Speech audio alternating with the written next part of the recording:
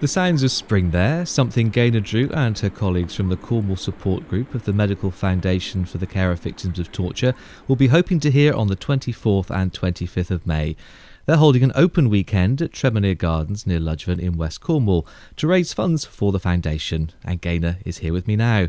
Well, I've had a look at the gardens on the internet and they look absolutely fantastic. They're absolutely beautiful. There's so many different areas to it, from shady and water gardens and sunny gardens, and there's sculptures there, and there's a stream flowing through. It's an absolute perfect setting for this Bluebell Festival. I didn't even know the gardens existed, actually. It was a complete surprise to me when you told me about them. I didn't either till I went there, and it's a garden in the making, and it's a labour of love really by the person who's running it, and it's not open very often, so this is a fantastic opportunity to go and have a look.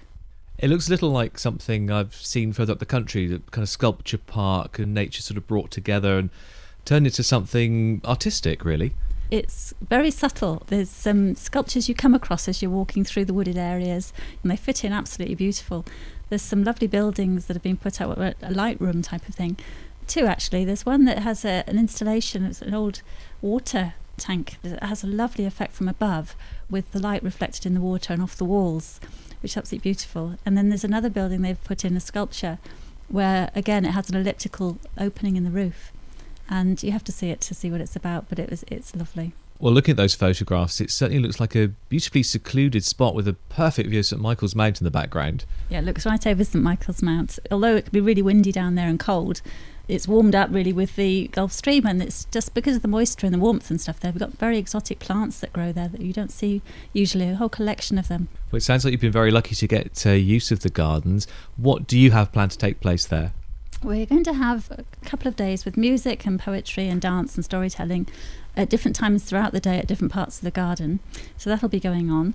There'll be face painting and hair braiding and country stalls, country fair type of stalls. So we'll have cakes and cream teas and falafels and all sorts of food things, as well as hat makers and all sorts of people coming. So it'll be a variety, like a country fair.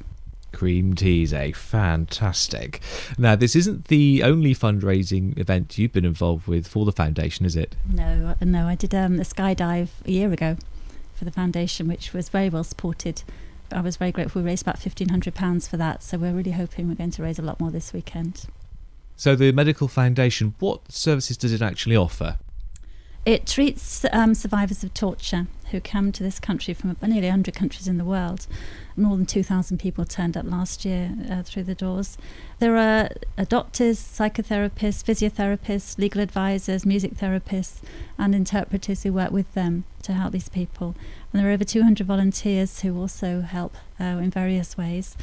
Some people open their homes for holidays, some people support youngsters and befriend them, and they back up. There's doctors and physios again, lots of different people who work with them on a volunteer basis too. And where is this work based? It's based, it started off in London, and now they've got 5 centres across the world. The smaller centres are in Manchester, Newcastle, Glasgow and Birmingham. And since 1985, when it started, more than 45,000 people have sought help from Medical Foundation. Is it an organisation that's seeing an increase in its work? I think there's always plenty of people. There's usually about 2,000 people a year. The need is huge. I mean, it's tip of the iceberg. That's why these other centres have opened up. Torture is rife across the world. Lots of the people who coming with absolutely no support whatsoever. This is the only support there is, and it's the only UK organisation dedicated solely to treating survivors of torture and organised violence. So what brought about your interest in the organisation? I joined Amnesty International a few years ago as a supporter. I heard about Medical Foundation through them, and I heard about the work of Helen Bamber, who actually started it off with some others. And it just struck a chord with me, really, that there's these people who come with absolutely nobody and nothing, having suffered horrifically in their own countries.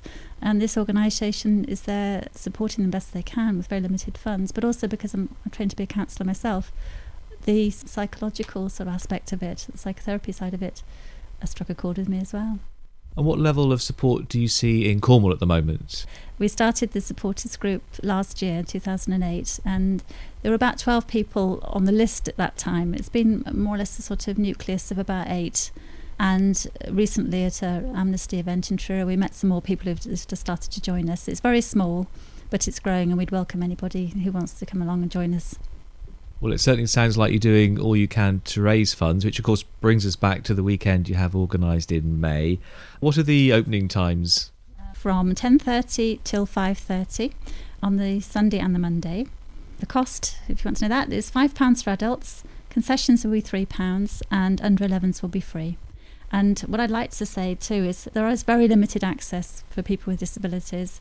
It's maybe very difficult for them to get around the garden, but they can come into the main area of the fair.